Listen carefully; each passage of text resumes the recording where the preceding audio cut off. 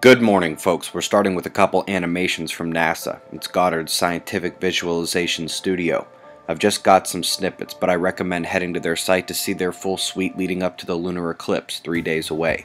Earth will pass directly between Sun and Moon and be visible for most of the Western world and the very far east 3 days away. They've also released a terrific stratospheric intrusion animation. This is when conditions allow for a descent of ozone. You can actually monitor ground ozone levels day to day via numerous tools, but stratospheric intrusions are considered more major events, this one from 2012. Back to present day. The cyclone has weakened. It weakened a lot before ever hitting the coastlines, but heavy rains and wind did cause some roofs to disappear and other minor damage. There was about a 7-foot storm surge, and we may continue to see flooding along the coastline for the next day or so. We've got 2 systems to the north towards which we'll now turn our tropical focus. East coast of South America, watch that convergence line. Could be major flooding there today.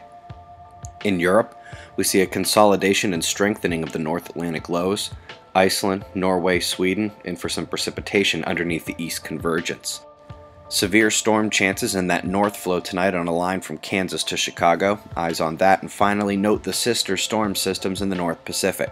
Perhaps the next group of shaking will be there.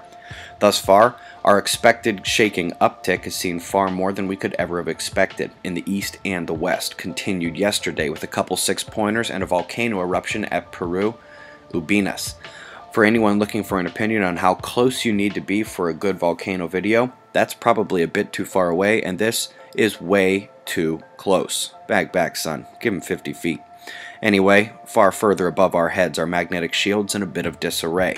Without any interplanetary shocks, the solar wind electromagnetics tipped south, and that's like our shield, just having one of those days where everything goes wrong and you've got a migraine.